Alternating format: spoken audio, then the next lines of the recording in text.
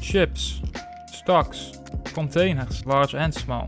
These things are very useful in the game, but you need toolkits to craft them. But you're having trouble finding them. Well, I'm here to help you. Before we go into a raid though, make sure to bring lockpicks. I usually bring 3 to 4 lockpicks. If you don't have lockpicks, you can craft them. It's fairly cheap, it only costs 1 metal scrap. If you don't have metal scrap, you can go to the trader and buy weapons. Go to the crafting tab, pick up the weapon, and as you can see when I hover over it, it has a 60% chance for metal scrap and 40% chance for junk scrap. So if we are lucky enough, we get the metal scrap. Easy as that. Mostly toolkits are found in the locked chests or stashes or some other lootable objects, but I will show you exactly where to find them in raid. Okay, so right now we're on the asteroid mine map, and I gotta say this is my favorite map for loot runs, just because of all the loot boxes, stashes, compact containers like the ones in the stash. First toolbox, no toolkit. Wow.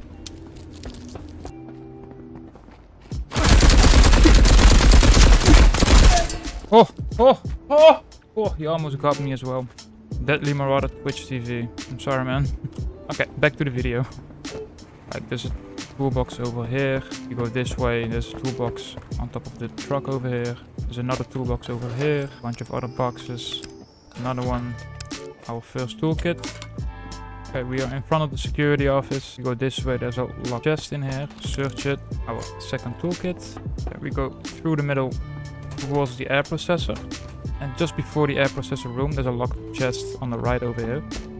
Loot it. Bunch of good stuff, but no toolkit. On the locked chest, if you go this way, there's a hidden stash right over here. There's no toolkit. We go in the air processor room. Once in the air processor room, there's a dead body. Make sure to loot it. Toolbox. Compact container. Go down here. Make sure to clear out the AI.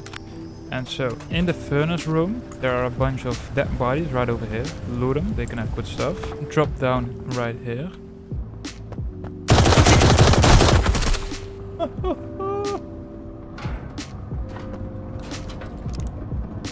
Another toolkit. Check all the dead bodies around here. I gotta be quick though, 6 minutes left. Also down below, check all the bodies. Okay, let's get out of here. Also a stash on this side. Make sure to check that. Okay, we barely survived that raid, but that's fine. So from just that one raid, we made 4 toolkits.